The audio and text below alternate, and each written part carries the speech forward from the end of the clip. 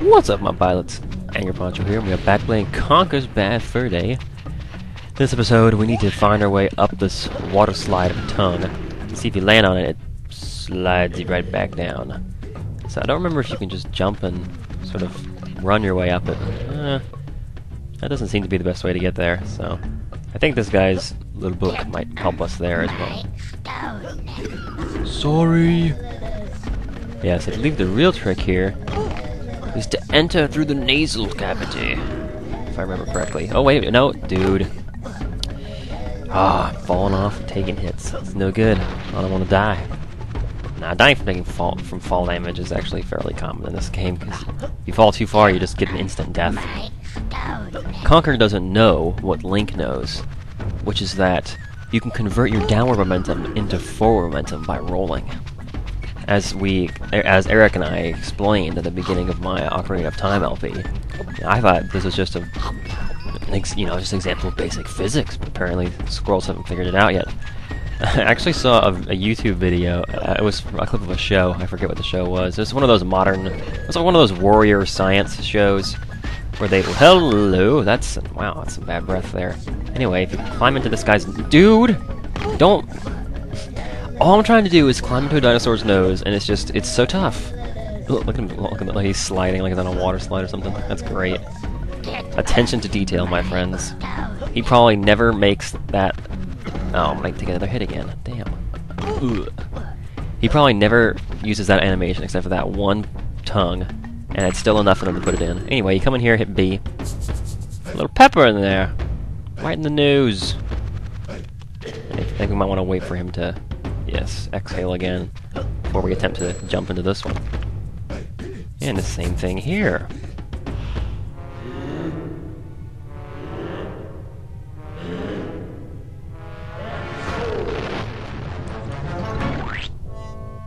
Oh god, he had his mouth open and everything. Jeez. Thankfully, due to the invulnerability granted to Conker during cutscenes, he is unharmed from what would otherwise be a deadly fall. Just wanted to point that out. Check out the uvula back here. Dude, thing's intense. Yeah, watch out. You don't actually want to get hit with it. It will do damage to you. Same goes for all the ones in here. So, let's see. Do we want to go to the liver or to the kidneys? I think we should go this way first.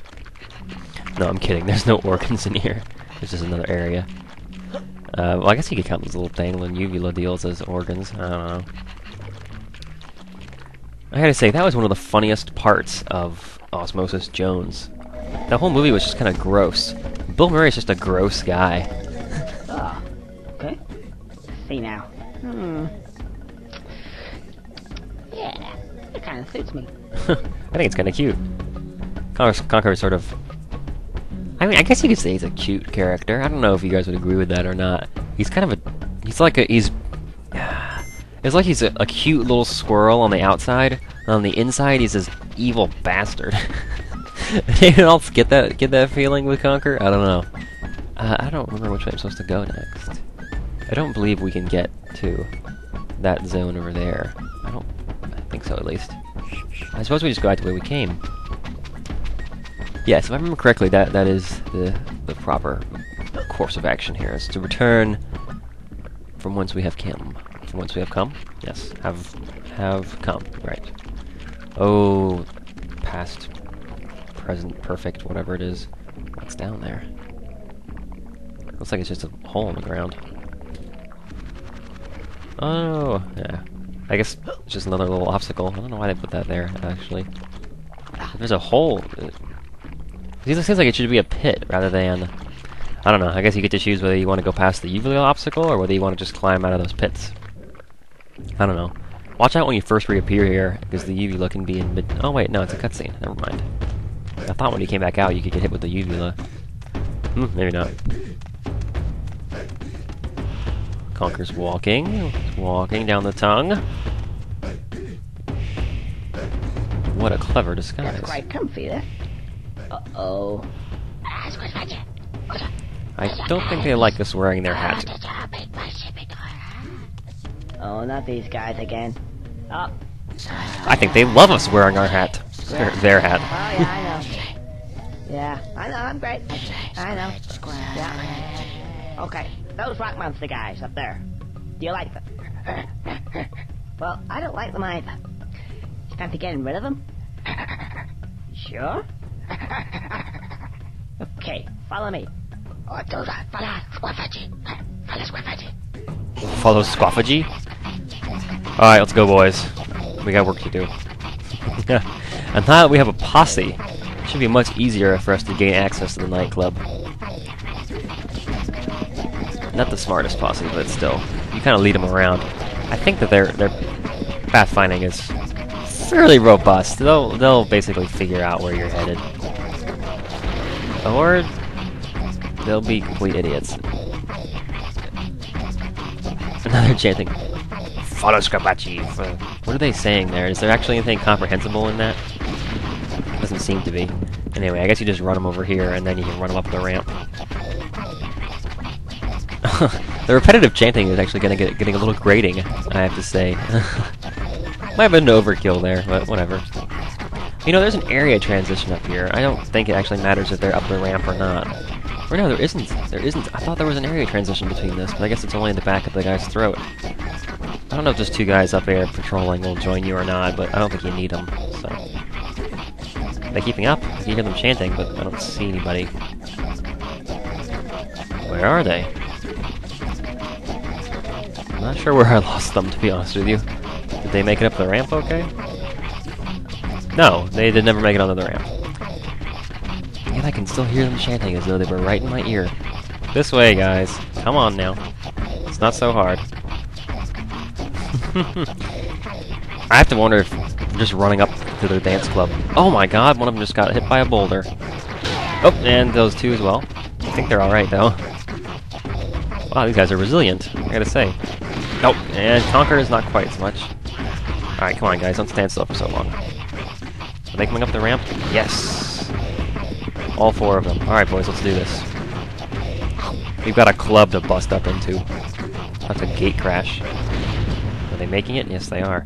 Hang out near the outside edge here, farther from the part where they could fall off. Definitely a good idea. And if they get really close to you, they're going to want to stop and pray, so you need to keep a little bit of distance. I have that problem in real life all the time when I'm in Walmart, you know, people see me, I get too close to them, and they can't resist the urge to pray. You see those guys back there got caught on the corner. We're going to go get them. Come on now. There we go, that should get them around where they need to be. Wouldn't that be awful? I can't imagine what it would be like to be a celebrity and have people recognize you wherever you went. Oi! Okay, guys, let me have the first pop, and then they're all yours. Alright. I got my frying pan at the ready. Let's do this. Come on. Now this is a fun scene. These guys come in, and they get kind of smacked, but they got these bone or stone clubs that are pretty nice. And they get them. Look at that. All four of them still intact. Sort of a team-based combat here.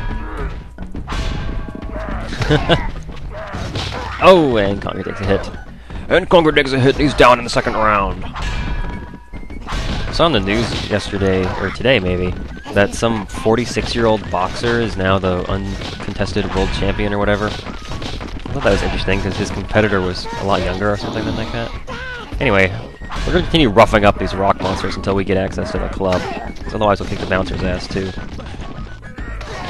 You see, those stone clubs are really effective. And if you gang up on them, you use all four of your guys at once like this, you can really do some damage. I'm going to take this. I said no sneakers. Buzz off. I think you'll let us in somehow. What with my friends here?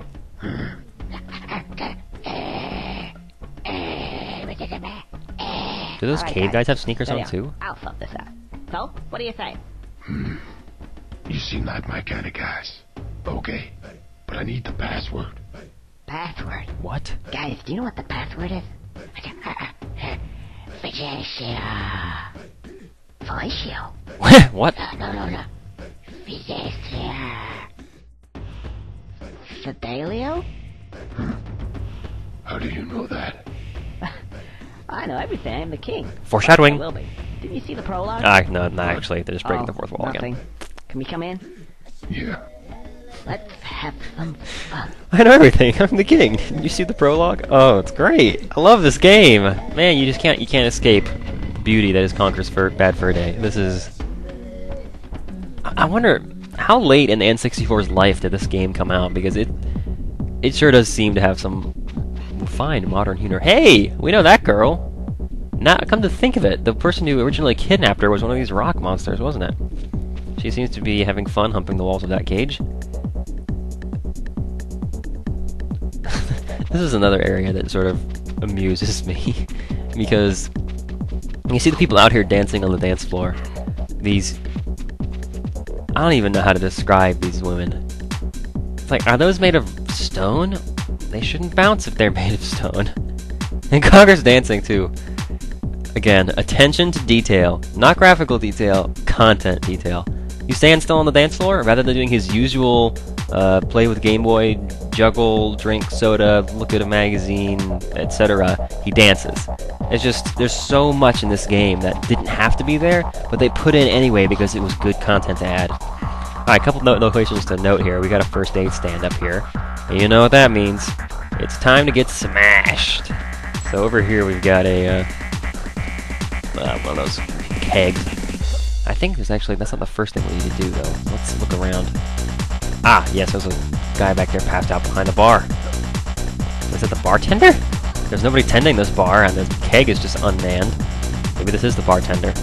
Party got a little too wild for him, he decided to just curl from a ball. Anyway, this is supposed to introduce you to the dynamic and the fact that you can roll these guys around. We've done that once before on the outside, when we had to break into the caveman's side of the world, so... Not a totally new idea, but they wanted you to realize that that switch I pushed on the way in, you probably noticed the cutscene, stopped us from moving. Yeah, they want you to put 2 and 2 together here, and it's not too hard. I figured this out without a whole lot of trouble at all, actually. This is fairly straightforward. So you put that on the switch, it doesn't even bother showing you what it did, because it showed you the first time. And then you can run over here and find out where this little hole goes. Maybe we can get up there where what's that girl's name? Barry? You want to call her Bambi. Some stripper's name. And then up here you have some more dancers. We're actually above where we were. We fell into the hole. You can see now that's Bambi's feet down there. Maybe one of these stone girls is named Bambi. That would fix it. Anyway, so up here, changing a couple things around. Can we step off of this? Okay, looks like this is going to be a multi-step process, and it is. Let's give you a little spoiler here. Oh, man, I thought I did the tail whip well on that one, but still took damage. Yeah, you got to do that tail spin late, like when you're near the ground, but you don't want to do it too late, or you'll start falling so fast you won't have a chance to stop yourself. I guess we have time to go ahead and try this. Time to get smashed, Conker. Oh my god, I saw this cutscene so many times. I got stuck here for like an hour on my practice run. I could not figure out what to do. And I watched an LP to figure out what the heck I was supposed to do, because I got the idea down, I just couldn't do it. And I didn't realize that with the L button, you can projectile urinate, rather than just use the... You just push the B button, it's only going to go like a foot in front of you. And I was trying to do it this way, but it's interesting. You pee on these guys, and they curl up, and then... Oh shit, I messed it up. Oh, he's going to kick my ass. And he will kick your ass. You gotta... Yeah, because you're slow and drunk, and the best you can hope for is to stumble over to where the first aid is, because you can't jump, so you can't jump onto the counter. And oh boy, yeah, you run over here, get the Alka-Seltzer, man. You can't until you're done being drunk. I'll just pee on these guys too. Why not? Hey, what are you doing? I think that one caveman has a bone stuck in his fro. It's hilarious. All right, Conker, you hungover now? Yes. Context sensitive. B button gives us Alka-Seltzer once again. G apparently just swipes out of thin air when he puts his hand near the wall. Exciting. You see, you may have noticed in the beginning when we were during the Clockwork Orange parody that the milk in the glass didn't tilt very well. The graphics weren't quite perfected. But that's the sort of thing that you really can look past in a game that's just as funny as this one is. And people would you really could give this game a hard time if you wanted to nitpick about graphics and things, but to be fair, it looks good for an N64 game. And that on the face is an accomplishment.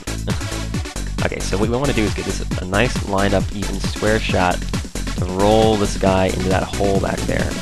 Try not to overcorrect. It can be kind of tough. Oh, get in there! Oh, come on. This is like trying to get that stain off the side of the bowl, and you just like keep spraying it until it's gone. I'm sorry, I'm being disgusting now. I feel like Nintendo Capri Sun is... Oh, come on, get in there! He's right on the edge. Oh, jeez, he's gonna kick my ass again if I can't get him to fall in. Are you serious? Oh, come on, he's right there. Go! Yes! Oh, thank goodness. I love how your stream of urine is still there in the cutscene. Yeah, you're gonna want to zip up and go get your Alka-Seltzer for this, because you don't want to stumble back there drunk, end up hungover, and have to vomit your way back. So yeah, always head back over to the Alka-Seltzer. Yeah, and we're hungover just in time to have relief. Oh, thank goodness. I just want to point out that in order to beat this game, you're required to pee on a minimum of like 7 people. 7 characters. Because we got those 4 fire guys, well, really there were 2, but they kept spawning at 4 at a time. And then you've got 3 times you actually have to do it here, the 3 separate cave, stone monsters, whatever they're called. And, yeah, it's interesting. Oh, okay, careful. You see, you don't want to push this off the wrong way. You really got to be careful once you have this guy up here, because if he falls off, it's going to be a real pain to get him back up. Now what you want to do is wait until she rolls back in, and then go ahead and bring him across. Oh, because if she... Oh, dude, I don't think he fell off. I did. Okay, I think we can still salvage this. I hope so, at least. Dang! I think damage until I go down that. Oh, he fell, didn't he? Damn it! Let's do it over. That sucks. Oh, you see, I didn't tail whip in time, and I couldn't do it at all. Okay, he's back over here again, so... I think in the next episode of Let's Play Conker's Bad Fur Day, I'm going to pee him back up there, and then I will meet you back. Thanks for watching, and I'll see you guys next time. Party hardy!